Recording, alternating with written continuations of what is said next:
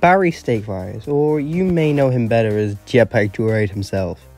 He has appeared in many games, and today I shall be ranking all of them, but not on a tier list. I will go through the games as they launched chronologically, giving my thoughts on them. Then, at the end, I will rank them. Also, I will be including the games where he is playable but not the main character, so Dan the Man, Raskulls, and Star Skater will be here too. So, let's get started.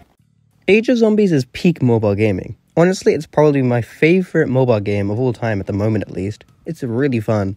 You play as Barry going through different time periods, shooting zombies, and you unlock different guns throughout the levels. And the zombies were sent by Barry's arch nemesis, Professor Brains. The story is pretty funny too. There's not a whole lot of it, but the bits that are here are quite funny, like at the end of the main story, Barry gets granted immortality by the prince. Then it gets taken away from him in the next level when they wanted to add more levels to the game. I think that's quite funny. It doesn't even explain how, it just says it gets suddenly taken away from him. May seem like a cop-out, but I don't know, I find it quite funny. Really good game, and it's the top of the list so far.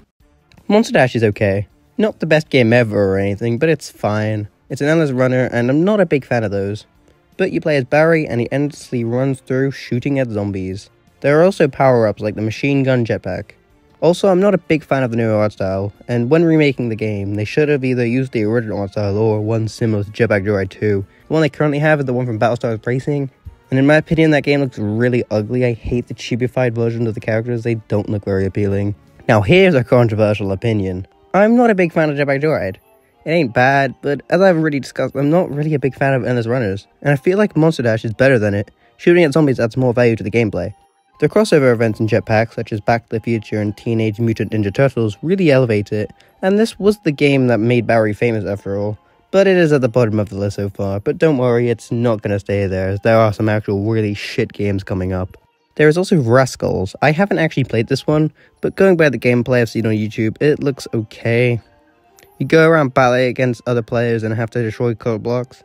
It may be unfair to rank this as I have never played it, but I don't care. Star Skater is another game I haven't played. It seems fine, and I think it's endless. I'll put it below Rascal. Again, I haven't played it, so it may be unfair, but again, I don't care. Dan the Man is a really fun game. Barry is unlockable here by either purchasing him or by inviting 5 friends to download. And of course, I did the latter. I'm not going to spend money.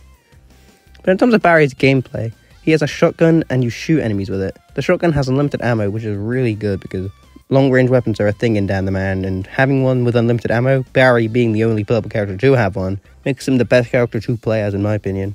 He can also punch enemies, and you can also upgrade him to get other moves that even include the machine gun jetpack. Dan the Man, genuinely really fun game, one of the best mobile games of all time, genuinely. If you haven't played it, I recommend you do. Battlestar Racing is not a very fun game. You play as different half-brick characters and race. It's not bad, but the other games are better, bottom of the list. Magic Brick Wars is so shit, it's just a crap version of Clash Royale, not fun, and I don't have anything else to say about it. Okay, the last game on my list. Jetpack Joyride 2 is so fun, I genuinely love this game, and there is nothing wrong with the game itself. The art style looks nice, and the gameplay is the same as the original, only robots will come out and Barry gets a gun to shoot at them. And when you go through the level, you can unlock more powerful weapons for a few seconds. There are also vehicles such as Big Stomper, UFO, Gravity Suit Mark II, and Robot T-Rex. The main game is actually level-based, so I'm gonna prefer it to the original. But there is also an endless runner mode and a boss rush, way better than the original in my opinion. And at the end of each laboratory, there is also a boss against a character as well, so you have Professor Brains in Legitimate Research, and Minotaur in the second one, you have Mikhail in the third one, and I don't remember the rest.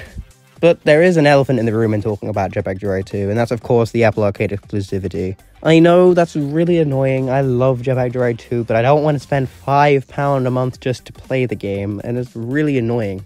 I really hope the Apple Arcade exclusivity deal runs out soon so I can both play it for free and so Android users can experience it, because I do genuinely feel for you guys, because you're missing out on a genuinely really fun game.